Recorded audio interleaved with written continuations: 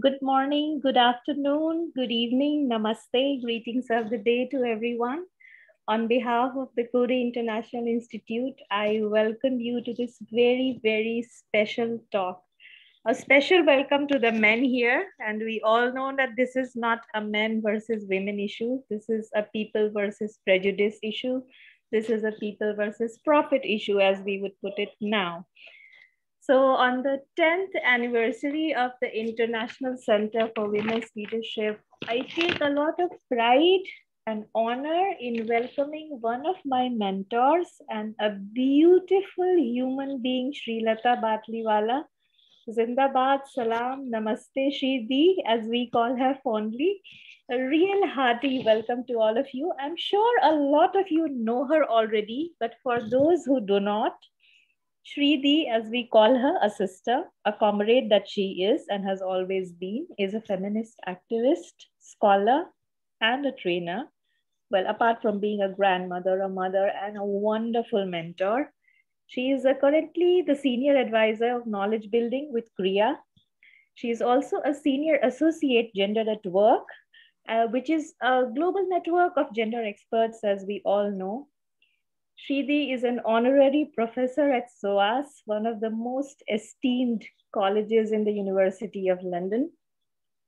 Shridi's work focuses on building knowledge from practice, capacity building of young activists, and I know that because I have been one of them, activists and social organizations, which she still does, and you know, her tirade towards the enhancement of feminist justice is tireless.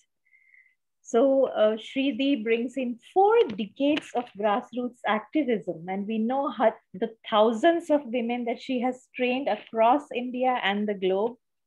She's also supported in movement building of marginalized women, which is, you know, when Alice Walker says that feminism, about feminism and womanism, and purple is to lavender, I think Shridi puts that into praxis.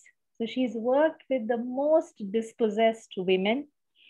And apart from that, you know, something that we've always read and heard about academics and activism being binary, she bridges that and she totally demystifies it.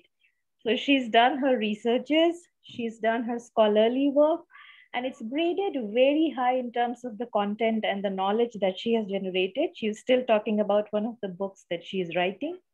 She's also worked around grant making and policy advocacy. So that's a whole myriad range of issues which Shridi specializes in. She's worked, of course, a lot in Karnataka, in the southern part of India, in Mumbai. She's worked with Ford Foundation, with Harvard, and with AWID, which is something that we all have known. She has written and published extensively on gender issues, on feminist leadership, and you know, the musings of feminist leaderships as we have today will come in very, very handy as we move forward in developing our own content and in our own thought processes around this issue. So these make you stop and think about the deeper structures under quotes that Shridi writes, the deeper patriarchal, capitalist, racist structures that all of us face. So who can be better than Shridi in today's majlis, a gathering as we call it in India and in Urdu, of like-minded spirits, all of us here, men, women, non-binary people. So please join me in welcoming Shridi. And in order to welcome her, I have somebody very special who again is an activist, has been an activist and a scholar and a feminist leader. Please, I would like to invite Eileen Alma, who heads the International Center for Women's Leadership. So she joins me in welcoming Shridi. And before we move ahead and listen from Shridi herself, Eileen, please come over. Thank you so much, Sarika, and welcome, Srilatha, to the Coady Institute and the International Center for Women's Leadership. And we're so delighted that you're here today. We're delighted that everybody has joined us today. Thank you so much for taking time to be with us. And as Sarika said, on behalf of the Coady Institute, we welcome you to this first in a series of webinars and events that are celebrating the 10th anniversary of Coady's International Center for Women's Leadership this year. I'd first like to share with you that the Coady Institute, which is at St. Francis Xavier University in Canada, is located on Mi'kma'ki. This is the ancestral and unceded territory of the Mi'kmaq people who were here thousands of years prior to European settlers arriving on these lands that are now known as Canada. This territory, the Mi'kmaq territory, is covered by the Treaties of Peace and Friendship, which the Mi'kmaq and the Maliseet peoples first signed with the British Crown in 1725. The treaties did not deal with surrender of lands and resources, but in fact, it recognizes the Mi'kmaq and Maliseet title and establishes the rules for what was to be an ongoing relationship between the nations. So each day here at Coady, we're very fortunate to be living on Mi'kma'ki, to be working on Mi'kma'ki, to be collaborating with the Indigenous communities and leaders, not just here, but across the entire country that's now known as Canada. And I urge you, no matter where you are in the world, to really reflect on the territory that you live in and acknowledge and honor those peoples who have always lived there and looked after those lands. Now, more than 10 years ago, the former director and vice president of Coady Institute at St. Francis Xavier University, Mary Coyle, and her colleagues and advisors had a vision for a center which would be specifically focused on supporting the goals and capacities of women leaders globally and in Canada, and in particular, helping them as they advance in social, political, and economic arenas, and help them to strengthen the potential for social change. And so we know that meeting and responding effectively to challenges in this century depends on the commitment and the abilities of societies to achieve equality, especially for the world's women. We know that empowered women means empowered quality of life for everyone, and yet women continue to be underrepresented. And while significance have been gained, there's also been lots of slides backward. So our work at the Coady Institute and in the Center for Women's Leadership is a modest, but it's a critical part of collective effort globally to advancing gender equality and advocating in particular for intersectional feminist leadership, strong partnerships that are women-led and like-minded, also in supporting the decolonization of development practice and really looking at citizen-led, community-driven action, knowledge creation, and change. So it's been my honor and my privilege to be the director of the center for the last 8 years. And prior to that was Dr. Linda Jones, who was its inaugural director. 10 years later, here we are. Now, Mary Coyle, our former leader and VP and director, has taken her own leadership journey, and now she's an esteemed senator in our Canadian Parliament and continues to be a trailblazer and a huge advocate for our work. The Coady Center for Women's Leadership has grown from a few key flagship programs now to a range of in-demand educational opportunities that have benefited more than 2,000 incredible women, and all of them are proud alumni in our network. For the last several years, the demand for our work hasn't subsided, but it's indeed grown, with an average of 1,200 applications for our programs, not uncommon each year. None of this would be possible without our current faculty, which includes Sarika, Robin, Veronica, Brianne, Carrie Lynn, Krista, and our program staff, Andrea, Eric, and Kate, who are all leading the way on innovative programs that respond to the priorities of our leaders all over. We're also so grateful for the broader Coady team and the support of the senior leadership, and the many team members who were part of the center who've now since moved onward in their respective journeys, who shared their passion, knowledge, and commitment as part of the work that we do. I'd especially like to thank all of the funders and the supporters of the center, and in particular recognize the support and trust that we've had for one particular funder whose ongoing work sustains the core of our center and who chooses to remain in the background anonymous, who's helped us be daring and innovative in our support for our participants and our graduates. So we welcome you to be part of this work together, and don't hesitate to reach out to us. You can see our website at coady.stfx.ca, or you can contact us for more information at womenlead@stfx.ca. So I can't think of a better way to talk about the kind of work that we do than to have this conversation today with Srilatha and with Sarika. And both of them are such amazing scholars and activists in their own right, and so eloquently reflect the importance of our work. This is a first in a series of a year of thought-provoking conversations with feminist leaders. And we're excited that you're here with us today, and we look forward to this journey together with you. So over back to you, Sarika and Srilatha. I'm very excited for our conversation today. Thanks so much.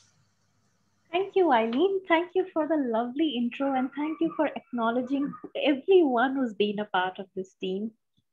So everyone, today we are going to listen and talk and ask questions to Shrivi. And I think Shrivi is one of those people who's been able to evolve the ideology, critical thinking, in a milieu in terms of her own personal experiences, and then the work that she has done with the most dispossessed people. So to use ideology as a measure of shifting status of women, it must be deeply entrenched against a careful analysis of social structure, economic conditions, and institutional change. And that, when she will explain, is absolutely mind-blowing. So I'm not going to stand between. I would request Shrivi to start from her own journey and use that in terms of theorization. And we know that, feminist leadership appears to be an oxymoron, because we've all known of the glass ceiling that exists. We've all known of how when you want something done, you ask the woman, but when you want to hear something, you ask the man. But how is it that you evolved as a person? And how and what are the challenges that you face? And how did you come to take that in your stride is something that we would really want to hear from you. So over to you, Shrivi. Thank you so much, Sarika and Eileen. It's a great honor for me to be participating today as part of this 10th anniversary celebration of the Coady Institute. I have great respect for the Institute and the work that it has done. So let me begin by saying namaste, salam alaikum, good morning, good afternoon, good evening, hola, wherever you are located. Karibu. I hope this conversation where I share some of my journey and the learnings, the lessons I've learned from my journey about leadership will be just a starting point of an ongoing series of conversations where we can link between experience and concepts and theory and practice over and over again, because that's the best way to build real insight and real wisdom. So I have just a few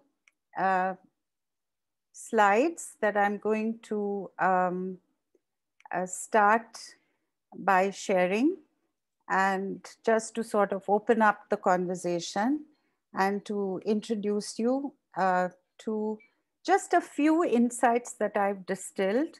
Some of these insights underlie some of the theorization that I've done. So those of you who have read some of my stuff or are familiar with some of my frameworks will see the linkages, and otherwise we can try and draw them out in our conversation. So this is, I've titled it Exploring Feminist Leadership, My Journey and the Lessons from My Journey. So here's the journey piece itself, the first 20 years, which was really the period of direct hands-on grassroots work. First in a community health project, in a health context, training and supporting women to become community health workers, but at the same time studying national health policy, community health issues, and kind of trying to gender the entire perspective on health and health policy.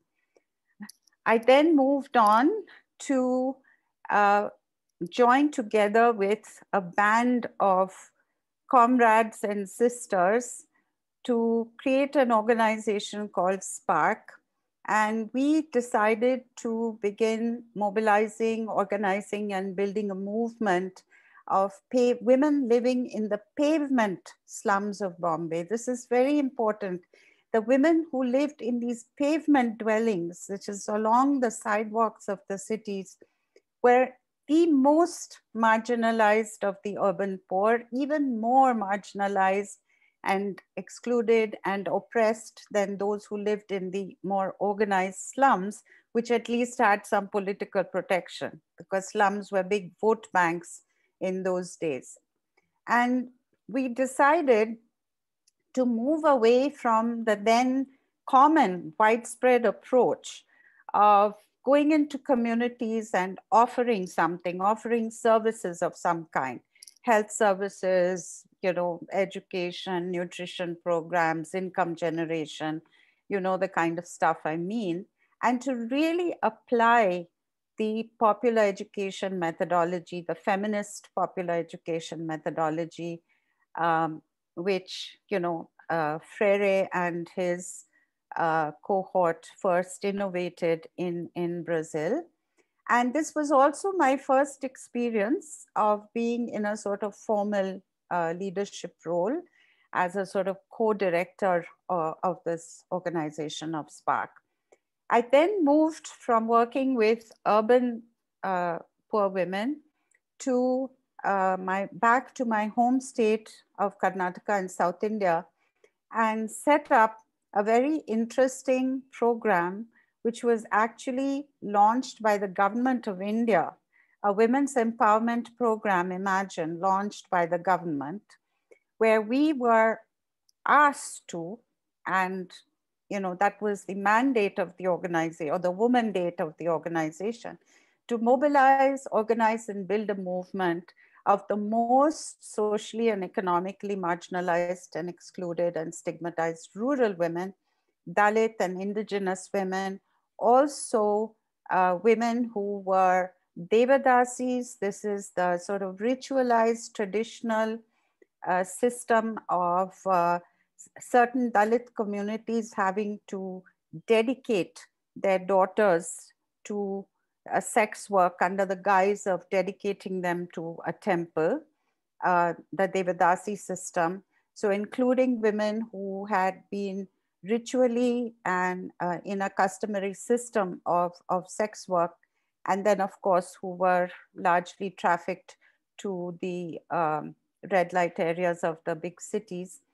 And here again, using the same feminist popular education methodology, but in the rural context. And here for the first time in my life, and I have to say rather reluctantly, being in the formal leadership role of the director of this organization, which was this kind of semi-government structure, very traditional, lovely hierarchy, as it were.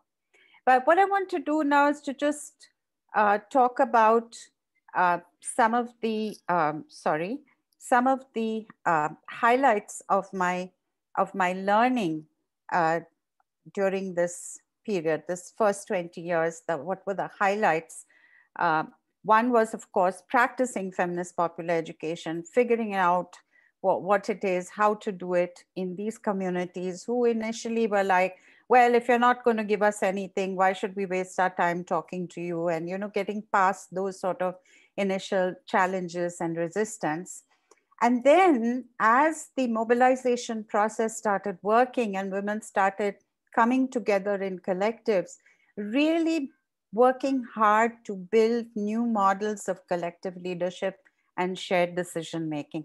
And not only with the community women, but even in our own organization, creating the shared leadership model in the organization, sharing, the rights of representation, for instance, with government officials or with donors or whatever, really looking at how we ourselves were sharing power in our own structure.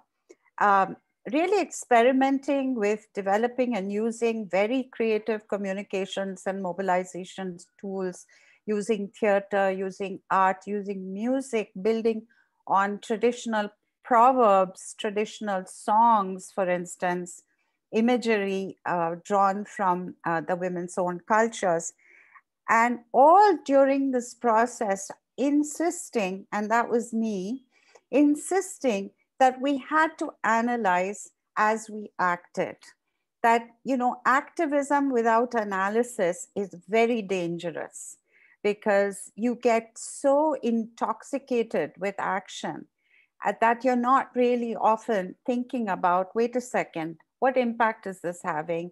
Who's getting excluded? That was a constant question that I would bring to the table. And how do we now move to the next level of action if we don't analyze? Yeah.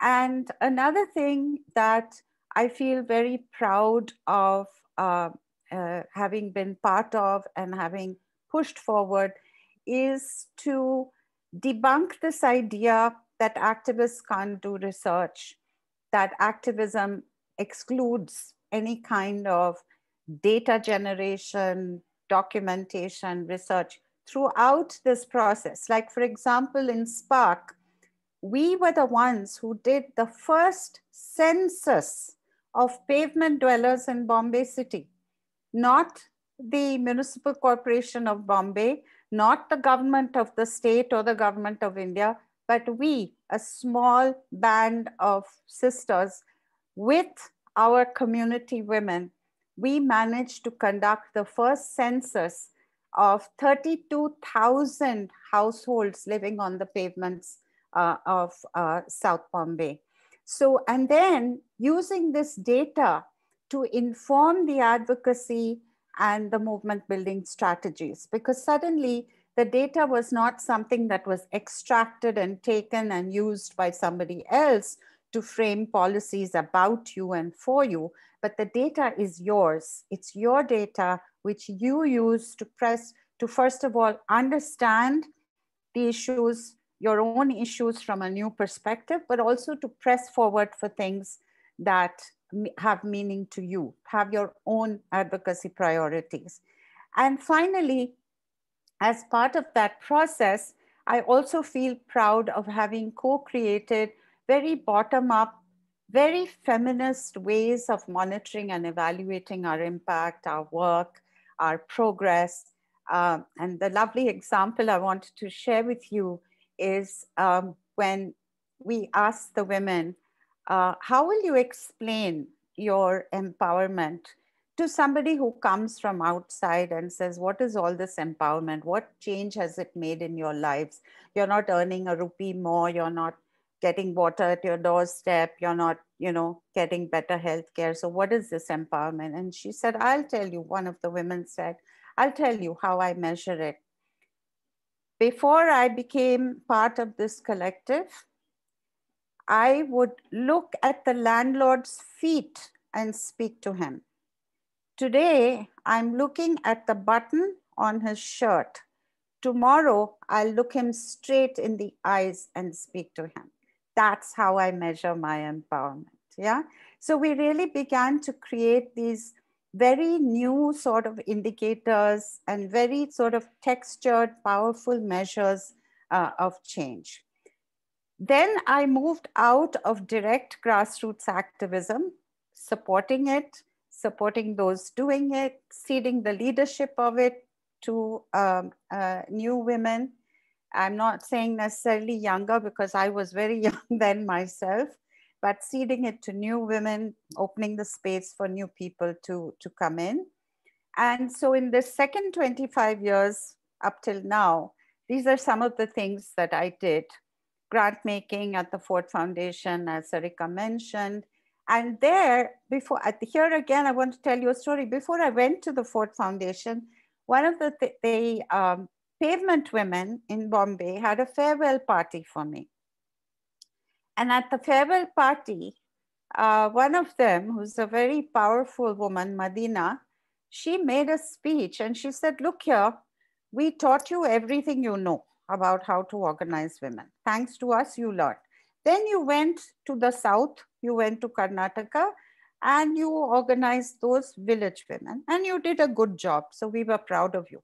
Now we are sending you to this big organization in America. And just remember one thing, don't get a big head, because we will be sitting like ghosts on your shoulder and asking you every day, what have you done to support the movements of poor women? So when I was at Ford, the first thing I did was to overhaul the whole global civil society portfolio and start funding and pushing resources to grassroots movements that were struggling to go global and that were trying to sort of speak for themselves and find a voice and space of their own at the global level. Then I moved to the Hauser Center for Nonprofit Organizations at Harvard University as a practitioner fellow, where I did a lot of research and teaching about transnational civil society and social movements, and really dismantling this stereotype that both students and faculty had that global civil society uh, doesn't mean grassroots movements, that there's some sort of a contradiction between saying grassroots and global, as though grassroots people cannot be global actors and global forces. I then moved on to work, I moved back to India and moved on to work with AWID as a scholar associate. And here what I was experimenting with very consciously was, how do I model the capacity of an older feminist to work under young feminist leadership? I wanted to model that. I wanted to experience it, but also model it. And so AWID, my direct boss, whom I reported to, Cindy Clark, who's now one of the co-directors of AWID, she was younger than my daughter, who's my second child. And the head of the organization, Lydia Alpizar, very beloved to me, a great leader. I'm so proud of having worked under her leadership and her vision. She was 2 years younger than my older child, my son. So this was a real leap in terms of placing myself in a very different location. And finally, for the last many years, I've been working with CREA as a senior advisor, again under younger women's formal leadership, and also supporting gender at work as a senior associate. So what have been the highlights of this last 25 years? One I already mentioned, grants that really supported grassroots networks and movements to become global actors, writing and building theory from practice, the thing I pride myself on. And the thing that probably I'm most proud of is that with CREA since 2008, I really developed a new pedagogy and a new approach to training young feminist activists, which includes men, by the way, men, trans women, and non-binary people as well, and have innovated a pedagogy that really moved away from this very utilitarian approach in training, typical of let's teach them how to organize, how to mobilize, how to fundraise, how to manage your organization, how to write a proposal, etc. I was like, no. I wanted the focus of the training to be on why are we doing this and what are we trying to change. So it was an entirely different pedagogy, lots of concepts, pushing activists to engage with theory and continually linking that with practice. This has proved to be an extremely successful model, this pedagogy, because I still meet people who attended a course 10 years ago and say, it changed my life, it's changed my activism forever. I'm always now asking the question, why and what am I trying to change, yeah? Declining formal leadership positions. I was headhunted for a lot of big jobs, but I don't want to talk about that because it sounds like boasting. But I really just decided, no, I don't want to do that stuff of being, director of this and CEO of that, and really modeling serving under younger leaders. And of course, I think during this time, I was really able to help advance feminist thinking and activism through the trainings, on empowerment, power, patriarchy, movement building, feminist leadership, feminist mentoring is my latest sort of collaborative project, and building a theory and practice of feminist mentoring. And we're going to launch the feminist mentoring guide next week on the Kriya website. So what lessons have I learned? I think I'm a little behind time. Let me try and rush this a bit. What are the lessons I learned? So here are the insights I got about myself through this journey. I realized I like being a deputy. I like being a lieutenant. I never really aspired to being the boss. I was a reluctant leader at best. But the fact is that I now realize I was always leading from every location because of my passion, because of whatever, skills or capacities I brought to the table. In some manner, I was leading. It didn't matter whether I was sitting in the director's chair or not. The most powerful lesson I've learned in this last 45 years, and I'm sharing this with all of you with great passion and great belief and great joy, is that the more I shared power, the more powerful I became. The act of sharing power is very empowering. It's even intoxicating. And I don't just mean formal positional power, but also that power within, the power of your ideas, the power of whatever experience and insights you have, the power of your love, of solidarity, of your belief in others, your knowledge, the stories you have to share. So it's sharing both formal power in that sense, but also the power to make decisions, the power to have a voice. This is, the more you give it away, the more powerful you become. And I just don't understand why people are so scared to cede power, to give up power, because inside they feel they will shrivel, they will be diminished. Actually, you will grow powerful in a new way. And I also realized that I was among a very rare breed of people who actually enjoy straddling the worlds of theory and practice, research and advocacy, activism and training. I really thrive on leading from the back. That was my inner power.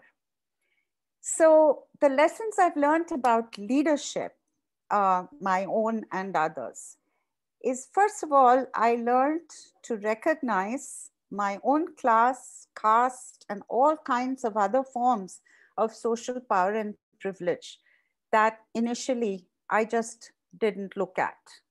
But I also learned to recognize my strengths. And both these recognitions really came to me thanks to the insights that many of the women I worked with shared.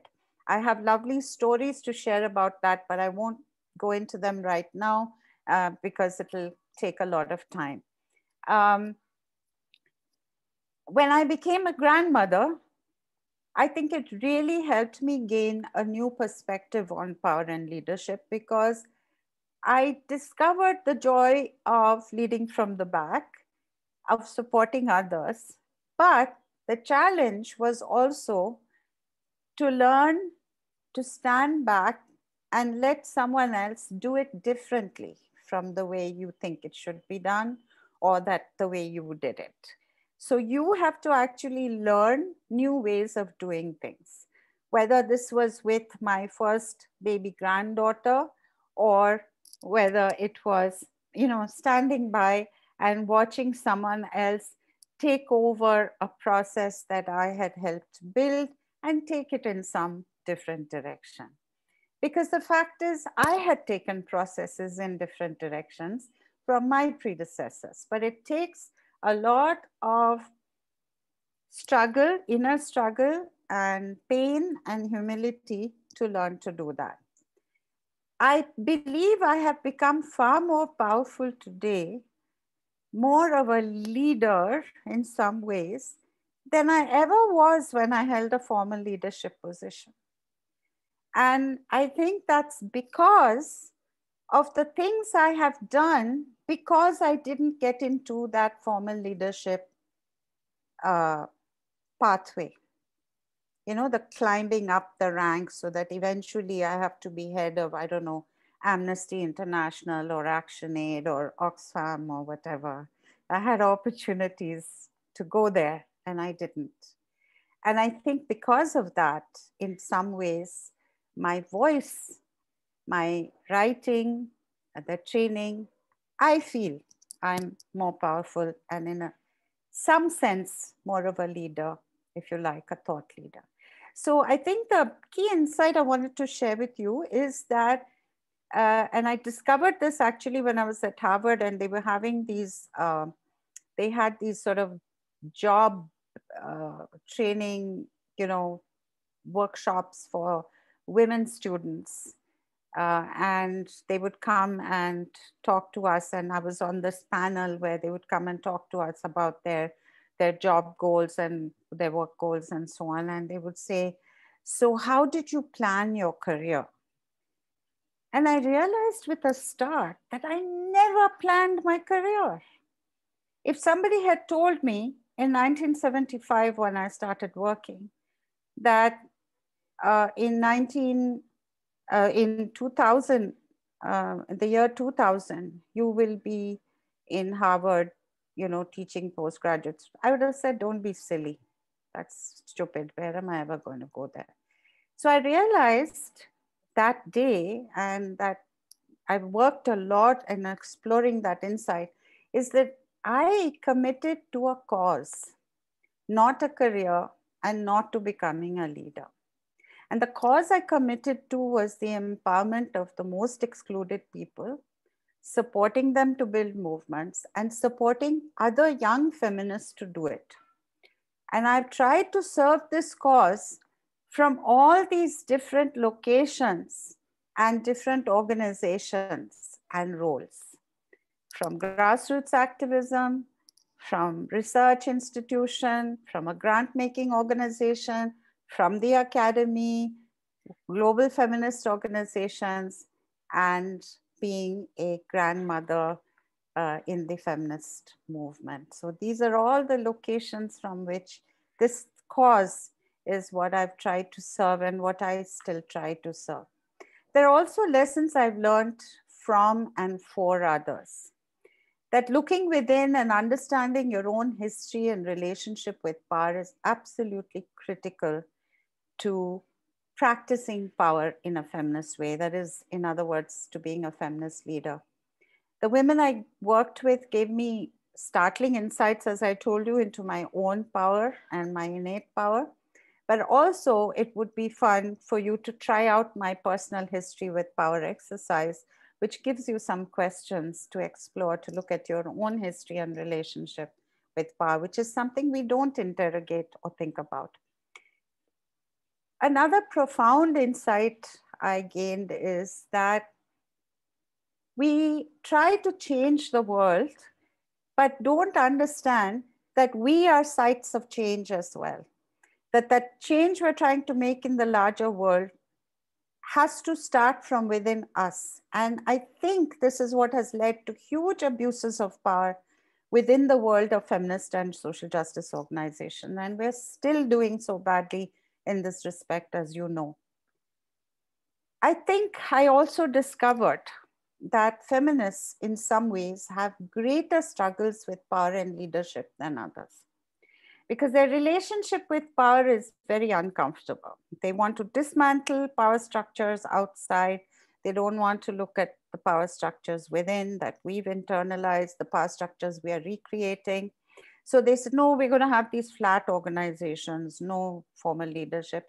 Yes, but there were all these hidden sites of power within those so-called flat structures. And the whole power under syndrome, which I've written about and talked about, we can come to later if there's time. And all sorts of these hidden hierarchies, I don't have to name them, yeah? So I think we have a real struggle, and one that we need to sort of tackle more honestly. So I'm going to sort of wind down now by talking a bit about the myths about leadership that I need to be dismantled. I may not have time to go into each of them in much detail, but here they are. First myth is, because I lead a feminist organization, I'm a feminist leader. Because I lead a social justice organization, I'm a socially just leader. Sorry, not at all true. Why, if this is the case, then are feminist and social justice organization so full of toxic practices, abuses of power, and horrible power dynamics? So being a feminist leader, being a social justice leader means I have to first confront myself. I have to make visible and transform my own internalized practices of power, as well as the dynamics, the hidden dynamics of power in our organizations, which are called deep structures. This means that we really have to create very conscious and sustained mechanisms of interrogation and accountability for ourselves and within our organizations, and most are too afraid to do that. But there are toolkits, there are resources, there is expertise available. Feminist mentors can play a very big role in this process, as I discovered over the last 2 years.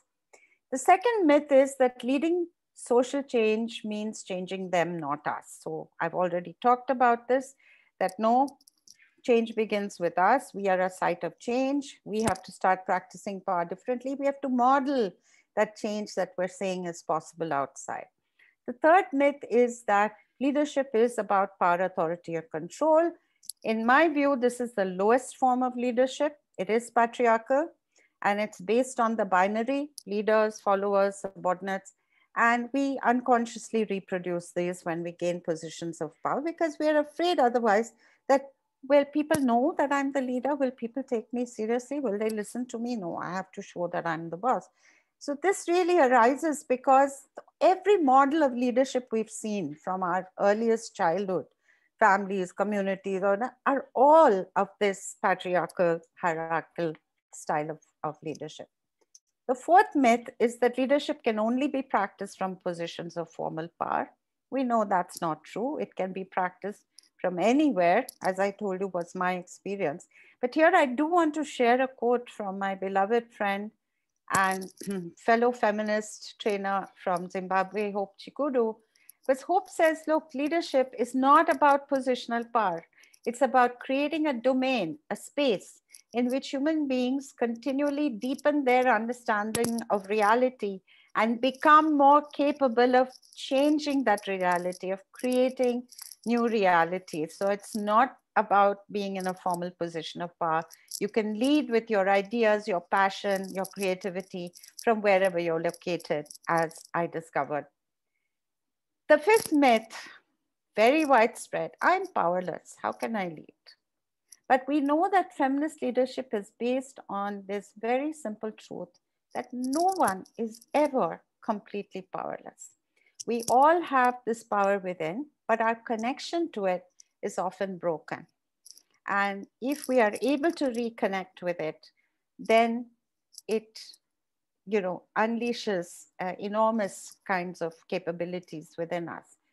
The thing is interesting about inner power, though, is that it is never manifested in my experience as domination and aggression. No, this inner power, the leadership that comes from inner power, is really very liberating. It's kind of a radiant force of change, greater, I believe, than any dictator, army, or weapon. And finally, the sixth myth is that leadership requires age and experience. Some of the best leaders I've worked with were both young in age and never held leadership positions before. They were getting access to the capacity to lead because of these new spaces that we created. I personally did some of the most path-breaking work, leadership work in movement building organizations in my 20s and 30s. And I don't remember, frankly, anybody calling me at that time a young leader or a young feminist leader. I was a feminist activist. That's what I was called. And Srilatha's doing a good job in that rural women's movement building. Some of the worst leaders I've observed have both age and experience, and it doesn't seem to have helped much. And here I have to tell you the donkey story. The donkey story also comes from one of the rural women's collective leaders, who she said, see, don't tell me how much experience you have, how long you've been doing XYZ. So has the donkey. The donkey also has 30 years experience carrying that load every single day. What have you made of your experience? That is what is important. Otherwise, you're still a donkey. Okay. So age and experience don't mean much, we know, when it comes to leading these deep transformative processes. So look at Black Lives Matter, look at the uprisings in Hong Kong and Myanmar, very young people. Look at Frida. Look at Greta Thunberg, her capacity to mobilize millions of high school kids around the world around this is our future that you guys are destroying. So I think this myth is really patriarchal ageism thinly disguised. Um, I've really learned these lessons about feminism and social justice activism, but I don't think I'm going to go through them. I think the thing that I just do want to share is that academic theories about power, politics, movements, etc. I read a lot of that stuff, especially when I was at Harvard. They really need to be challenged and their feet has to be held to the fire of grounded experience. But on the other side, activist self-righteousness. I'm out there doing the real work, activist rejection of theory and uncritical, unthinking activism is, as I said, highly dangerous and must also be challenged because it's like the donkey. You're just doing the same thing over and over again, and you're not really looking critically at where have you headed in the process. So I think activists also need really to engage with concepts and theory. That's what I tried to do in the Kriya Institutes.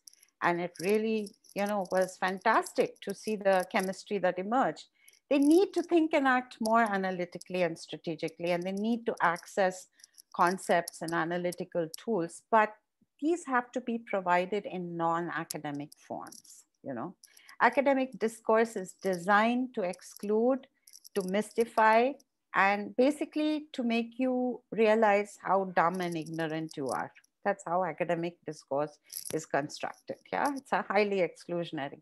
So I see my job as bringing that stuff out here and explaining it to you the way I would explain it to women living in the pavement slums, the theory of Marx's theory of extraction of surplus value. And when I explained it, they were like, oh, we've known this all along. So that's why I started writing this all about series of primers for activists, all about power, all about movements. Watch this space for, I don't know what comes next and all about. And I've also seen that the theory and concepts that we build from activism are the most powerful of all. A lot of this work is being used in the academy and is valued in the academy, even though it was created by us, by activists. So I just want to conclude by saying that in a way, the most important lesson of all that I've learned is that new generations of feminist activists are reinventing everything. They're reinventing leadership, they're reinventing organizing, they're reinventing movement building, and there is lots to learn. So I'm still in a process of learning. Thank you. Wow. Sorry, that took much longer than it should have. I'm No, really it could have taken longer. Please don't be, not at all. These are very, very deep musings, and I see lots of questions popping in already.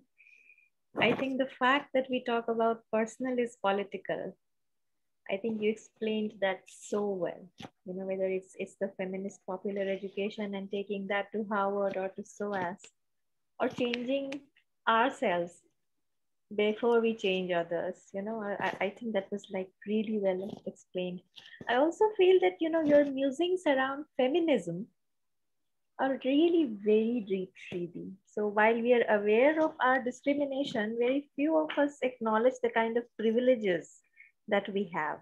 And we do have a lot of privileges, right? So I think it's that was beautiful. I also think that it's okay to be a reluctant leader rather than a benevolent autocrat, which is the most well put, well said. So, you know, I could just go on, but I think I'm going to start with the questions because plenty of questions have come in. And I'm also requesting people to ask their own questions. So I know you typed them in the chat box, but we also want to hear from you. So I want to begin with Muhammad Mapalala. If you could please unmute yourself and ask your question. I don't know that they have access through the webinar setup. Oh, maybe don't? Jenny or Brian, you can say. From what I can see, Eileen, there's no microphone access for attendees. Right. Right. So I'll pick up Muhammad Mapalala's question first. And thank you for asking this. So he says, what is the practical difference between feminist and gender activist? That's his first question. And the second one is why many of us think that feminist movement is only for women. So, okay. I think, do you want me to answer each or shall we take a few? I was going to pick up a couple of other questions and then maybe club them together. I think okay, just repeat for me the second part of Muhammad's question. One is what's the practical difference between feminist and gender activists? And the second part was? Why do we think that feminist movement is only for women? Right? Then I'll just read them with the names. So there is Ayerula Salam. I'm apologies if I didn't get your name right. She asks, how do you balance your work and family? And why I ask you this question is because for most women, this is an issue. So she's around the work-life balance. Then there is Alison Mathi, who asks about, I'm interested to know what the young leaders you worked under in quotes, learned from you modeling being the deputy. So she wants to learn a little bit more about that.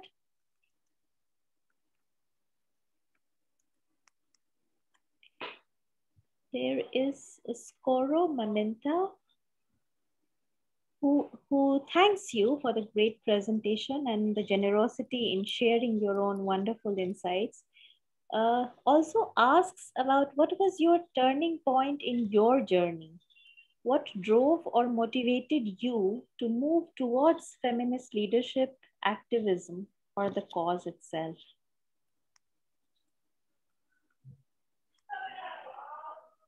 Then there is a question from Lauren, and I think this will be the last one, and then we'll open it again after hearing from you. I think I'm missing one by Mamata Raghuveer. Jenny, if you could please put it again. So Lauren asks, my question is about monitoring and evaluation insights you mentioned early in your presentation. What would you say are the best practices you found for a really meaningful M&E that supports the work rather than taking away from it? And the last one is from Mamta Raghuveer. Why still women are more worried about what people think about her rather than realize her strengths and move ahead? How can we make women realize their inner power? That's quite a bit of a range of questions that you've got, Sridhi. So okay, let's tackle these first. I'll try not to go into length.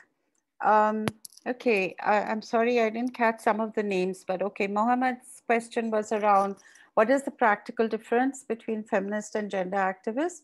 I have a very simple answer. I don't know what on earth a gender activist is. Because gender is a power structure created by patriarchy. It's a power structure we are trying to dismantle. So if someone calls themselves a gender activist, I would have to conclude that they are trying to construct gender and keep it in place. Huh? So it's one of those nonsensical terms that has been coined in the development sector and, you know, in the UN sort of spaces, because they don't want to use the word feminist. They're so afraid, you know, it's like a stigma. It's like waving a red flag. So I don't want to say feminist, and I don't want to say women's rights and stuff like that. So let me say gender, because that sounds safe and it's unthreatening, okay? But it's a nonsense term, because if I say I'm an activist, gender activist, it means I'm an activist trying to consolidate and protect the gender structure, which is one of the most fundamental discriminatory power structures in the universe, okay? All right, so that's a simple one. A feminist activist is someone who is trying to dismantle that power structure and the other power structures through which it operates and the other power structures which keep it in place, right? So we take an intersectional feminist approach to look at how patriarchy doesn't operate alone. It operates with capitalism, it operates with heteronormativity, it operates with environmental destruction. It operates with and through everything, with the economic structures around us. It operates through culture, blah, blah, blah. Yeah. I don't know why people think feminist movement is only for women. I'll give you my short answer, Ahmed, because there's no time. But the way I answer this is to say see, one is we have to understand this first from a historical political perspective. Yeah, that women needed to be in the lead of this movement. Otherwise, this movement would have also gotten taken over by men. And now you see worldwide very strong activism of men and boys for gender equality, men and boys against, you know, gender-based violence, etc. And, you know, groups like the Men Engage Alliance, who are very sincerely claim the title of feminists. They call themselves feminists, and they are trying to advance a feminist agenda, but they're trying to do it respectfully without taking away the spaces where women need to lead, or where feminists need to frame the agenda, etc. So the reason people believe this is, I think, just simply historical, that historically the majority of feminists were women, where self-proclaimed feminists were women, and the assumption that women are the only ones who have something to gain from feminism, which is also a false notion, right? Because, and I think because perhaps feminism hasn't wanted to spend much time, though now I think this is what the men's alliances for gender equality are doing, is also try to emphasize what are the gains for men when you dismantle patriarchy. Yeah. So the way I answer it is also to say, if a man can't be a feminist, then a woman can't be a socialist, right? It's ridiculous. I don't need sexual organs or a vagina or a penis or a uterus to practice an ideology. Feminism is an ideology. It's a social change strategy. It's a set of analytical tools. It can be used by people with all kinds of different bodies and sexualities and minds, yeah, if you embrace it. So I think this is the historical reason. I'll go next to the best practices for M&E. I want to go from some of the bigger questions to the personal ones, okay? Best practices for meaningful M&E. I have found, Lauren, that the most breakthrough insights I got was when we bring down this barrier that says that the people who are the primary subjects of the change should not have a role in framing how we measure that change. That then it's subjective and not objective, yeah? But when you break through that barrier, which again has been created by a patriarchal academy, which is another one of those binaries they love, subjective, objective, professional, amateur, all this kind of stuff. I think when we are able to involve people, as I gave that example of how do I measure, how do you want to measure your empowerment? Well, her measure was actually extremely on target, because where you look at your oppressor, the person who has power over you, is actually a measure of your status and your power vis-a-vis that person. Similarly, women have given me amazing insights when we were trying to do a study about um, women's control over assets, private assets. It was a larger study on the status of women in rural areas, but we were trying to ask a question. One of the parameters we were using is control over private assets. And we said, how do we get at not the sort of formal control in the sense of ownership, for instance, of land or cattle or the house or whatever, but the real ownership. And the women said, oh, that's very simple. Just ask, what can you sell without asking anybody's permission when there is a crisis? That's the only asset you control.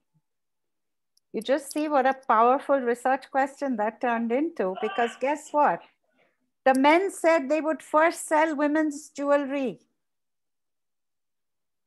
So they believe that they control that asset, and women said, we'll sell our jewelry, we'll sell our pots and pans, we'll sell our poultry. The men said exactly the same. The men did not say land. They did not say house. They said, no, that we can't sell without asking the elders and that sort of thing. So I'm just giving an example of how you get meaningful M&E when you break through some of these barriers, and you really, same thing with the pavement dwellers. When we were doing the census, we didn't sit down and decide what questions to ask. We sat with them and said, what should we be telling the city about you? The city says you're riffraff, you're criminals, you're thieves living on the pavement. How do we change? You're blocking up the transport system, you're dirtying the streets, etc. So they framed the questions. They said, here's what we want to tell the city about the role we play in the city's life and its economy. We don't even enter the transport system. We're living near our places of work, things like that. So that would be my answer. I think those are the best practices among the best practices for meaningful M&E. And then I think it's the job of people like us, the intermediaries, to learn how to sell these measures. I'm using the word sell, but how do we convince people who we take this data to that this is valid data? Yeah, so we've actually done in SPARC, we've done these challenge censuses where the government debunked the data generated by the slum dwellers about, say, number of water points, toilets. We said, okay, we challenge you to do a counter census with us, and we'll see whose data is accurate. I want to come to now some of the personal questions, like how do you balance your work and family? It was very, very tough, but I think I can only, and I just don't believe there are any prescriptions for this. So I want to start by saying that there are no formulas, right recipes. Here's the way to do it. Each of us has to work out for ourselves what matters when in our lives. Okay, so please look in your heart and find the way that works for you. Okay, because no one else is you, and no one else is living your reality. No one else is living with your pain, your challenges, the accusations thrown at you. You're such a bad mother, you're so negligent, etc. You're the one living with all that, right? So one thing I found was, and now this is with the wisdom of hindsight, is when my children were little, they were always priority number one. Even when I was mobilizing the pavement dwellers, even when I was, doing the work with the health organization, the kids were priority number one. as they grew older, my work got a greater share of priority. And finally, when they were young adults, they would tell me, no, Mama, I'm fine. Don't worry about my fever. You please go. You have that important meeting today, or don't keep the women waiting. Because they knew how important they were to me. So that's what worked for me. Yeah. I mean, there were struggles with my husband also, obviously. You know, you have to negotiate that relationship as well in terms of their expectations of you as a parent and external, you know, extended family expectations. Those were easier to deal with because I could be defiant with the extended family. But this negotiation with your partner, with your children, etc., each of us has to work that out. And there's all I can tell you is that if either one suffers at the hands of the other, there is a price that we pay. That's the sad reality of being women. Yeah. What did the young leaders I worked with learn from you? I don't know, you'll have to ask them. But I'll tell you a couple of things that I think they learned. One is I think they learned that that's a possibility for when they get older, when they move out of those formal leadership roles, that it's okay, that there are ways of being valued. They valued me, they respected me, they gave me so much affection and respect. They never treated me like, oh, you're my subordinate now, you know. They were very kind, very respectful, because they respected what I was trying to do, you know. So I think hopefully they learned that this is a way of being as an older feminist as you age to move into a different location, and that it's fine. You can serve under younger people. It's not some loss of face. So hopefully that's one thing they learned from me. I think the other thing they learned from me is how incredibly productive you can be when you're not in a leadership role. You know, there's so many things you can do when you're liberated from worrying about fundraising and management and accounts and performance assessments and all those things that you have to do. That, yeah, there's a lot of joy in those other roles. What was the turning point in my journey for the cause itself? I think the first turning point was my grandmother, who was a very, very, what they call an indigenous feminist, a latent feminist, well before her time, who was deeply oppressed in her marriage, in her marital home, and who raised me till I was 5. I was brought up by her, not by my parents. And she is the one who I think first incited me to question, to challenge, to claim my own voice, and who also incited me to grow up and do something for women. So that was the first trigger. And then in college, I was very fortunate to have a professor. I actually did English literature, and my bachelor's degree was in English literature. And he introduced me. He saw my, you know, sort of latent feminist kind of questioning, and he ensured that I read all the early feminist authors. And that was it. By the time I finished reading, you know, right from Savitribai Phule, one of our own Indian, you know, feminists, he introduced me to the poet saint Akka Mahadevi, a feminist of the 13th century in Karnataka.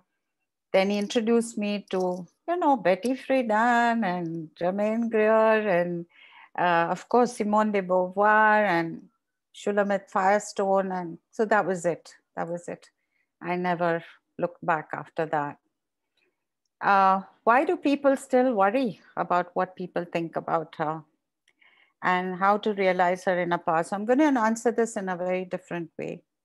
I think it's because women don't have access to any other kind of space where people can think about her differently, where people will view her in a non-judgmental way. Women don't have access to those spaces. When they get that access, this is what I saw in the grassroots work. When the women's collectives, the sanghs, the samoos, as we call them, formed, that became an alternate space where they felt valued. They didn't feel judged. They felt they could be who they were. When things were bad, when they were in pain, when they were being tormented at home, when they were being beaten, there was a support system that was created. So I think if women don't have access to that, they are going to worry about what people think about them in the spaces that they do occupy. Because there's no other space with any other system of comradeship. Do you see? So it's in these spaces, how do we give women access to these kinds of spaces? I think that's the question. So even as activists, you know, in your family, in your community, in your extended family, you may be very harshly judged, and, you know, people may be talking all sorts of nonsense about, you know, she's roaming around, she's coming late at night, God knows what all she's up to, claiming that she's doing some social work and, you know, that sort of thing. So I think we have to really look at, are we creating enough solidarity spaces of a different kind, even virtually, even online, so that women have another space that makes them feel affirmed and valued for who they are. I'll stop. I could listen to you forever. No, please. I'm sure Yes. people are getting tired of my voice.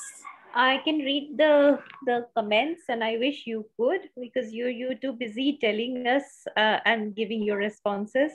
But you know, I sort of want to come back to negotiating space, which was a mantra, I think, and a very important one, which you mentioned, right, from personal to political. And you know, my heart goes back to Rosa Luxemburg and everything that she talks about social democracy. And I know, for people who do not know, Mahila Samakhya, which was a government-run program, and the way Sridhi negotiated space within that, you know, using the government structures both as poison as in medicine, but drawing that line, you know, having known how heartless some of these structures can be. I think that you know, I would really want to hear a little more on that. But let me now move to 5 questions that we already have. So there is an anonymous attendee who says, through your feminism, advocacy, and activism, how has that contributed to the change in caste system? Physically, policy change, which is responsible for the marginalization of both women and men in India. That's the first one. Then there is Olivia, who asks, I work on children rights and wonder if you have had experience of children's movements or organization, notably in Bangalore. And if yes, could you share thinking on similarities, differences, or opportunities between feminist activism and child-led activism? The third one is by Muhammad Mapalala again. In Africa, most of the feminists are divorcing or don't get married. Are there any teachings that break marriage? I can tell you that they are not, but you know, I'll let Shri answer that one. Then there is Rehama, who says, thanks for the presentation and the answers you responded to. I would like to know the tools you used for this great result to happen. I don't know if you can actually talk about one tool, Sridhi, because I think there is a whole plethora of things that you spoke about. Then there is Bincy Wilson, who says, how do you see financial exploitation of working and educated women in current day and age? Are we empowering our girls only to be exploited in more forms than previously? I think I will leave you with these 5 questions, quite a lot.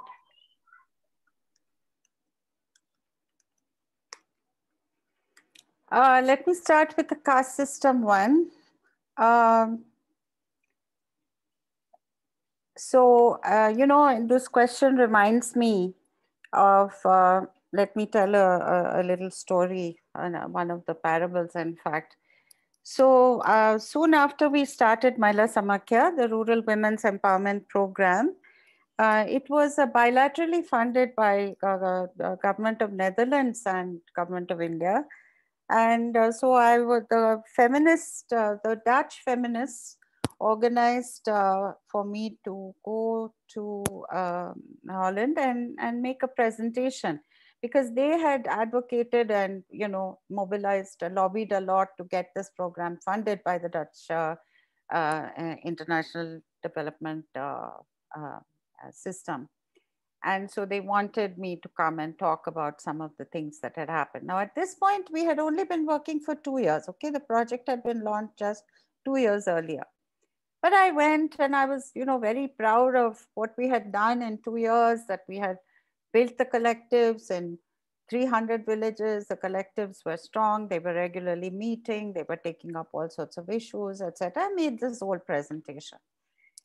And the minister for international development at that time was a guy called Jan Pronk. And he listened sitting like this, you know, very sort of skeptically, he listened to me. And at the end of it, he said, "That's it? That's all you've done? Women are going to meetings after 2 years? This is the only change you can tell me?" I was furious. But I also had to be careful and diplomatic. I didn't want to say something that would make things more difficult for my Dutch sisters to continue funding for this program. So I took a minute to respond. And you know what I said? "Well, Mr. Pronk, patriarchy is at least 10,000 years old. I think we deserve more than 2 years to dismantle it." And his face just went this small. So I would say I feel the same way about, did this work contribute to changing the caste system? It's very difficult to answer that in an absolute sense. Do you see what I mean? But I can tell you that if women were now raising their eyes to look the landlord, who is of course an upper caste,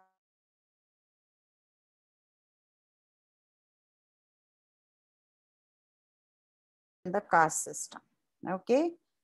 Let me tell you another story of how a radical challenge and shift in the caste system.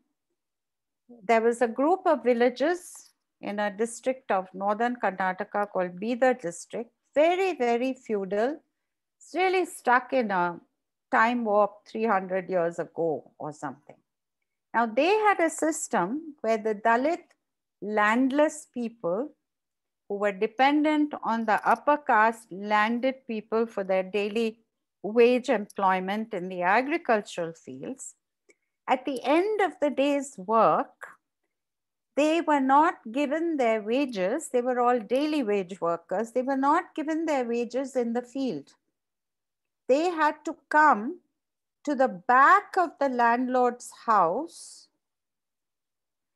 The landlord's wife would be sitting in the back veranda, and they had to file past her in a line and ritually beg for food and their wages.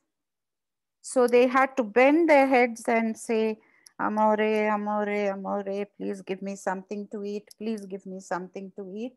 And she would throw stale bread made the previous day and kept in a stack, especially for this purpose. She would throw that to them.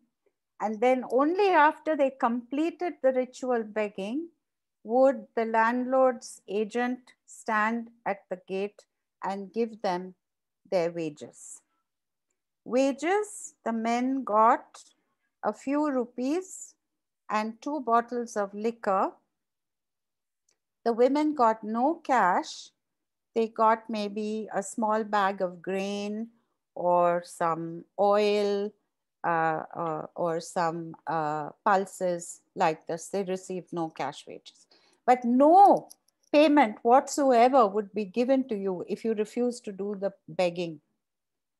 This is one of the first issues that the women's collectives took up. They said, we are going to organize a boycott, a strike. We will not work in their fields until the system of ritual begging stopped. Within 6 weeks, they brought the whole system down. The landlords had to concede and agree that they would be paid their wages at the field. They would not come to the landlord's house for any kind of ritual begging or payment. They got the same payment. They didn't get a rupee more. The women still didn't get money in their hands, but they ended the system of ritual begging. Did we change the caste system as a whole? No. But we built in women the power to begin challenging it. That's the only claim I can make. And I can tell you that those challenges are still going on to this day. So I think what we did was sow the seeds of a process of challenging that hopefully will long-term dismantle that system, along with a whole bunch of other things that of course have to happen. Children's movements and organizations. Very interesting question. Yes, I know a number of children's movements. In fact, in the work in Bombay with the pavement dwellers, we also founded a children's organization, an organization of street children called Sadak Chap. Again, they named it themselves. Sadak Chap means street brand. I'm the street brand, and I say it with pride, not with stigma, yeah? And I also know of some very powerful children's movements and organizations here in my state of Karnataka, which was a movement of children in a whole set of villages from which child labor was being regularly trafficked and recruited for the cities to work in the cities, restaurants and hotels and so on. And one of the things that that children's movement did, which was very powerful, but also very much learning from and taking from the feminist collectives and women's activism, is forming their own groups, their own collectives, and also forming their own councils. So they formed what they call the Bal Panchayat, the Children's Council, and managed in a short period of 4 or 5 years to insist that the village council or the town council had to consult them and involve them in all decision making, but especially on decisions that would impact children. So decisions on health, education, the use of open areas, land use, etc. I don't think, therefore, it's useful to say is there a lot of difference between feminist activism and child-led activism.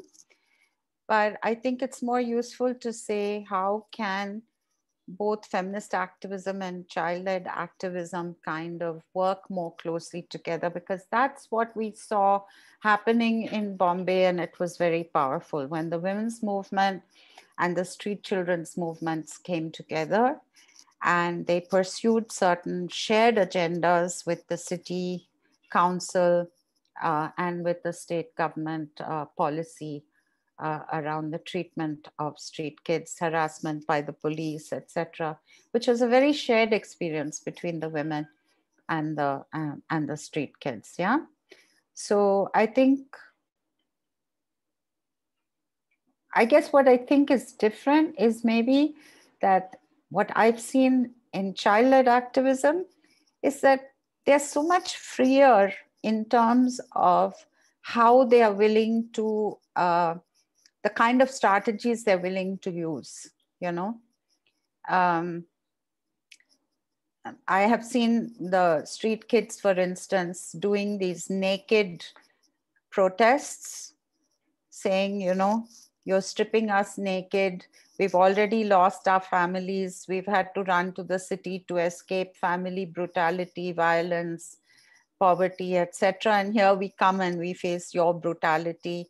You know, so they are ready to use those kind of techniques because they're not yet constrained by these norms of how should good women behave and how should we, you know, protest. So I think that could be one of the differences. But, you know, I think it's a good question to explore and understand more about. I don't think I can really answer more than at this very superficial level, because it's a really interesting thing you're raising. I'd like to know more myself about feminist activism and child-led activism. I'm thinking about it right now off the top of my head for the first time. Financial exploitation of working and educated women today. As long as patriarchy is alive and well, you know, the thing about patriarchy is it's a shapeshifter. You know, it's like this invisible malignant cancer, can adapt itself to all kinds of new arrangements. It can reproduce itself. It can reproduce its primary rules in all kinds of interesting ways. So when we're seeing girls who are educated and working and earning their own living being exploited in new ways, it's because patriarchy, hello, hasn't gone away. What it's also showing us, and this is something I've been writing about for the last 20 years, especially in regard to microcredit, is that guess what? You don't dismantle patriarchy by educating girls or by enabling women to work. Hello. Because that's not the only place where patriarchy resides. So this idea that, you know, you give a woman a loan and let her start earning and then her entire status in the family changes. Excuse me, it's not that simple. So if we have these kind of magic bullet, silver bullet strategies, you know, send the girl to school, it'll change her life. No, then you're going to force her to get married. Then you're going to marry her in some traditional way, or she's going to get married. So this actually answers, I think, Mohammed's question.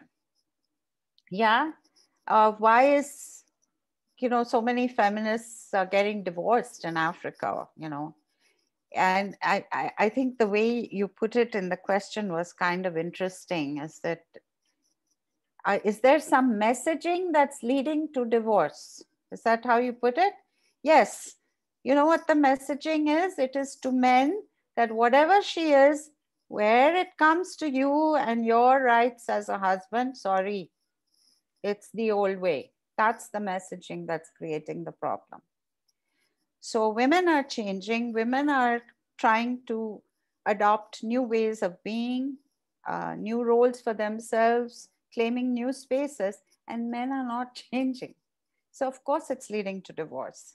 Because it's like, when you get married to me, hello, then I want feminism light. I'm the driver, you can sit on the left-hand seat. I'm not saying you have to sit at the back or walk 10 feet behind me, but still, you're still subordinate. That's the messaging that's creating the problem. We're not changing men's mindsets. And I don't think that's the job of feminists. I think that's the job of everybody. Changing men's mindsets, changing male expectations, and also giving men new possibilities of how to be in the world. I think that also is a job that has to be done. I don't know who has to do it, but it has to be done, yeah? So I think the financial exploitation is one manifestation, and this male expectations, women's refusal to submit to those expectations leading to divorce, and then let's blame feminists for the increasing divorce rate, right? Let's not blame patriarchy. Let's not blame the internalized patriarchal mindsets of men, let's blame feminists. Feminists are man haters, family breakers, anti-child, lesbian, whatever, these demons. And I know in Africa, those stereotypes are alive and well. Sadly, much more so even than in South Asia. Because somehow, I think the women's movement in South Asia and the long 100 years of struggle against patriarchy here, it's had some impact, some loosening. It is still there. I'm not saying it's not. But so I think this is the root cause of both finding all sorts of new forms of oppression that women face even as they emerge into new roles. There was a lovely film recently about this young Air Force pilot, a young woman Air Force pilot, and what she faced, the kind of hostility and the kind of, mental abuse, physical abuse that she faced because she dared to enter this male space, being an Air Force pilot. Anyway, tools are used for this great result to happen. I think they're there, they're sort of embedded, as Sarika said in the presentation. One is strong introspection, always first looking at myself. That's one very important tool. We had this teacher in school who used to say, those typical things that they tell you in school, that she said, when you point a finger at others, remember that there are 3 fingers pointing at you, So I think that's one tool I used, is sort of first looking at myself, what's happening within me, what is it that I'm doing, trying to be more in touch with myself rather than just reacting to what other people around me expected of me or wanted of me. So that was, I think, one important tool of introspection. And the second is, I think, always trying to create an alternate support system for myself, not just the family, not depending just on the family system to give me, but to actually have a support system of other feminists or intergenerational, from women who were 30, 40 years my senior to younger feminists, and always trying to use them as my safe space, but also as a critical space. A third tool that I used, that I strongly advocate for all of you to try out, is when I became conscious, which is actually the first time I did it, was when I went into first time the formal leadership role, which was as head of that women's empowerment organization. That was the first time when it wasn't shared leadership. Yeah. I appointed internal and external watchdogs. So I asked 2 colleagues in Mahila Samakya to watch me and once a month give me feedback on my conduct, on my leadership behavior, on my use and misuse of power.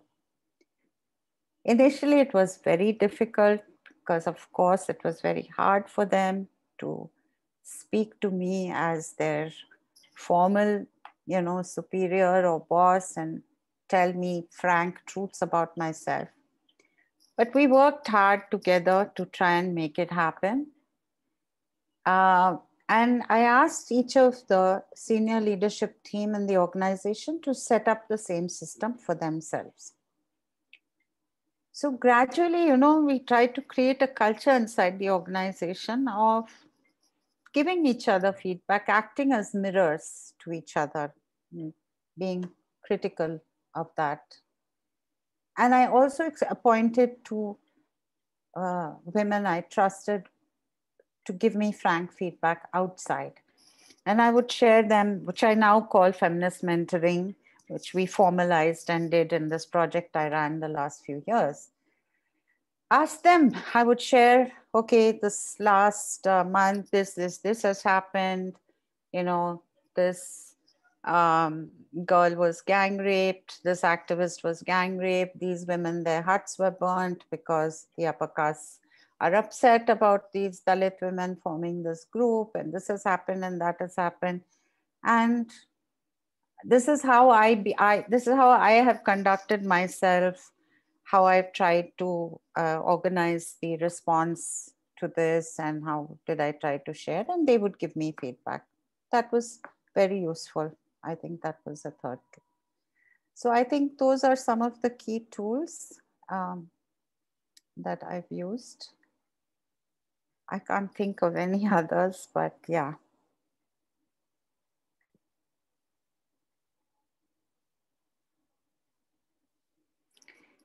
Have I dealt with all the questions, Sarika? I think so. Yes, and very well. I think it's also questioning the whole notion of tools, you know. Yeah. What is it that we actually call tools? And the other thing that, you know, I keep going back to is questioning every institution that reinforces patriarchy. Yeah. Unless if you deal with that, even an educational system, which teaches us what a father should be doing and what the mother should be doing ideally. I remember being very embarrassed as a girl because my mother couldn't spend a lot of time with me. And she was a doctor. And she just couldn't spend the time that, you know, everyone else's mother had, and was not very homely. So yes, and I think these are very deeper structures. Again, you know, picking up from how you write and describe about these deeper structures and the intersections of capitalism, of racism, and of able-bodyism and heteronormativity with patriarchy itself. Very, very embedded structures of subjugation that I think we need to recognize. So it's not a very simple analysis which can really be made in terms of, you know, two-dimensional tools, but has a lot of internal process of reflection. I want to pick up on the last 4 questions, Shridi, if you're okay with it. And I would say that a lot of that has already been answered. So maybe you could keep the responses very crisp. So the first question is, we as young feminists in contemporary world, there is challenges we encounter such as patriarchal laws and traditional beliefs which devalue women's rights. So what can we do as young feminists to overcome those challenges, especially in African continent? I think when you were responding. Sorry, what are the challenges? What can we do as feminists? And this is basically about traditional norms and practices. And the question is vis-a-vis Africa. And I think you took a lot of that when you were responding to a question in the last session, right? The second one is, do you think the term gender has become a catchy word to gain attention from the donor to get funds rather than believing in equality? It's a very interesting one. Leaders and people in positions still practicing patriarchy, where they provide minimum respect to women. I would like to know your personal experiences. Third one. Yeah. Third one is, I'm interested to know how to develop theory which are not academic. And how can a person develop that kind of theory? I think the second and the third one really need a response. Most people think that women come together under feminism, use this as gaining power. Can you clear my doubts? So most people think that women come together under feminism, use this as gaining power. Can you clear my doubt? So these are the last 4 questions. But why is that a problem? Why is women seeking to gain power a problem? I haven't understood. Is there something wrong? I mean, it's phrased as though there's something wrong with this. I think it's the women coming together under feminism as a way of gaining power. You're saying, oh, I see. You're saying not because they're committed to feminism and a feminist change, but because it gives them a new space. And yes. links with the Yes, second question as well, and power in a yes, negative sense. yes. Sure, sure, that's happening, but that's not unique. It's like how many, do you remember? I don't know if many of you remember this or no, you won't remember it if you're under a certain age. But there was once a whole lot of jokes about NGOs, and one was called a Bringo, a briefcase NGO. That is, it only exists in the briefcase of that guy who claims I'm working with this community, I'm working with that community, and convinces donors to support him, and there's nothing on the ground. So this is not something new, and it's not something unique to women. I'm not defending it, I'm not saying it's right, but I'm saying I'm asking the person who raised the question to interrogate your own question a little bit and ask yourself if you're saying that, if somehow unconsciously you're feeling that women shouldn't do this, women should be better than this. No, this is the world. People are going to try to get power in whatever space and way they can. And there are always going to be people like that. That's not something determined by gender. In the old days, women did it by gaining influence over the powerful men in the family, as a mother-in-law, or as the queen, or as the mistress of the man, or what. People have always used whatever spaces they can get to get power if they feel that's where the power is. So ask yourself, why are we seeing this as particularly wrong when women do it using feminism versus, say, men do it using social justice activism and briefcase NGOs, or 2000 other ways, scams, saying, give me your bank account details, I want to transfer $2 million to you, etc., etc. Yeah. So, I mean, I can't answer that question because I'm not clear. Yes, feminism will also be exploited by people who want a quick route to power and who don't believe in it. Exactly. Just like there are tons of people out there in the NGO world, in the social justice world, in the human rights world, who are not really interested in advancing that agenda, but they have some personal interest which they're pursuing. Yeah. Gender is a catchphrase for donor money. Same answer, yes. And I'm sorry to say that it's a catchphrase that donors have played a big role in making available, and it not interrogating very closely, what do you mean? For instance, if you say I'm a gender activist, when I sat in Ford Foundation, if someone came to me and said I'm a gender activist, I'd have just torn them into little pieces and sent them, saying, go back, start again, figure out who you are, and then come back. Because, if you're trying to support and reinforce gender, then I'm sorry, I'm really not here to support that agenda. Yeah. So yes, I think there is a lot of motivation. There's a lot of, but let's think bigger, let's think larger.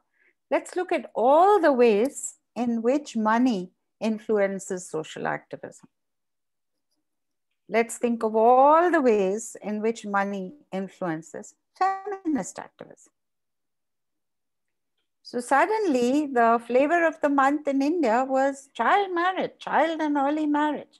Everybody and his sister and her cousin and her niece were working on early and child marriage. And all the other issues you've been working on for donkey's years, no, money is here. Or people had to say, okay, we'll work on early and child marriage, but please also support our work with, Dalit women, or with young girls in sports, or whatever, whatever they were trying to do. They had to do that. So there's lots of ways in which money pushes social change agendas, that's what we should be challenging and interrogating, not just these symptoms of it or little pieces of it, I think. And organizations like AWID have tried to do that. You know, they have very seriously taken on the donor community and challenged them around, how are you funding women's rights work?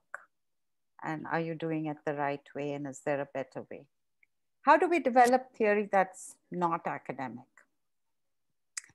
I'll tell you how I learned to do it and take from that what you will. Every week when we started organizing the women pavement dwellers, most of them were illiterate. They were from Eastern UP and Bihar, the most backward regions of our country. And I was reading a lot at that time, Paulo Freire, Marx, etc. Every week, I would set myself a challenge that I have to take one concept and I have to explain it to them. And if they don't get it, I have failed. It's not the theory that's failed, I have failed. And then I gradually became better and better at explaining this in simple language and in relating the concept to their reality. So extraction of surplus value or social democracy, Rosa Luxemburg's, you know, taking those concepts to the community and saying, Acha, this week let us try and understand there's this one interesting idea. I just want to try and explain it and you see if you think it makes sense. Not like now you listen, I'm going to teach you this idea. So that was the process through which I learned to do it.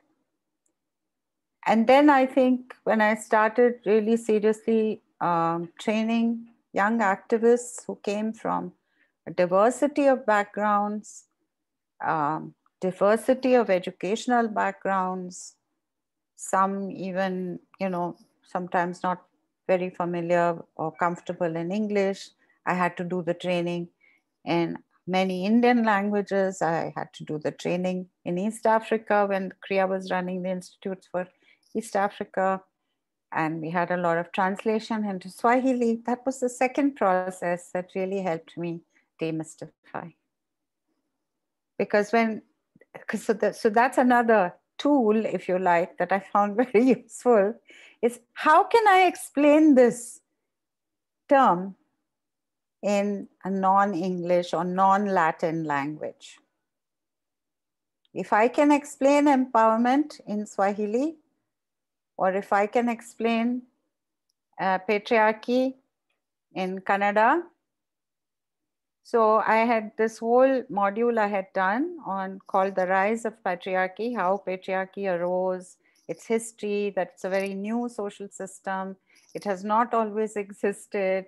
Most societies were matrilineal before patriarchy, etc. The women were so excited, they converted it into a street play in Kannada called Avva. Avva means woman. And they performed it. They'd go village to village and perform this and say, you think you were always like this? No, women were not always in the subordinate position. There was a time when we were equal. You know, and so I think there's ways in which you can translate academic concepts. If you take yourself out of the academic context and push yourself to explain it to non-academic audiences, that's the only way. Have I missed one? No, I think that's no, it. you haven't. You haven't. Oh my gosh, what an amazing session it has been, Shrizi.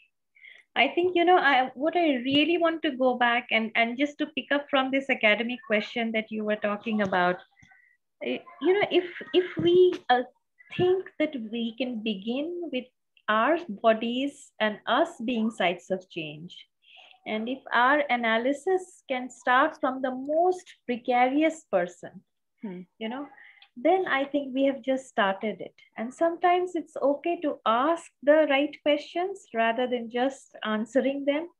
It's not just always about answering this question. So On behalf of all of us here, I want to thank you, and what a pleasure and what an honor it has been to host you, Sridhi, here. And you know, it would not be a hyperbole to say that the pearls of wisdom, when they came organically, you know, with an inherent critique of feminism, not defensive. You know, I think that's what feminism at the end of the day is all about. And that's what I'll take with me, I mean, for my lifetime. And I know a lot of us will take a lot of that. So thank you so much, Sridhi, for coming over. Eileen, would you like to add something? No, I'm so deeply appreciative. And every time I hear from you, Srilatha, every time I read something that you've produced, I learned something new. And I'm just delighted that we had an opportunity to get 2 hours of your time today. So thank you so, so much. Everything you've talked about is what we really are trying to embody in the work that we do here at the Coady Institute in the Center for Women's Leadership. So I'm so grateful to you. Thank you so much. And Sarika, thank you so much also for really coordinating this lovely discussion. I'm so excited. Thank you. So it's my turn to thank you and share with you perhaps one last method I developed for myself. I am so honored. I feel so fortunate to be able to, you know, speak about this journey and these insights with people who are also on the journey, you know. And if my insights support any of you in your journeys, well, then that's a privilege. But let me tell you what I do when people like Sarika and Eileen, whom I respect and admire so much, say we feel so honored and, you know, you're so great and it was so great and all. You know what I do? I have developed this practice. I have a guru, and she is a woman guru. And she is one of the people who has helped me a lot on this inner work. So what I have learned to do is to take all this praise and place it at her feet. That this is some greater power. I'm just a small vessel, and that's my way of making sure it doesn't go to my head. So I receive with great love and appreciation and humility your thanks and your appreciation, and I offer it to her and thank her for letting me be a vessel and a vehicle. Thank you all so much. Thank you, Sridhi. I think Medina would have been very proud. I'm sure wherever she is very, very proud of you. And it's like they say, it's not about the journey, it's about the companion. And I think that you will be for us, with us forever. I look forward to it. I just want to take one moment to tell everyone that we've got Sridhi's friend, Shireen, from Africa, another scholar, another activist, another thinker, all feminist, on 28th around the same time. So please don't go away, come back again, and we'll be in this journey together. Thank you, Sridhi, sending you lots of love and strength to everybody who came here. Namaste and bye-bye. Bye-bye. Khuda Hafiz. Bye-bye.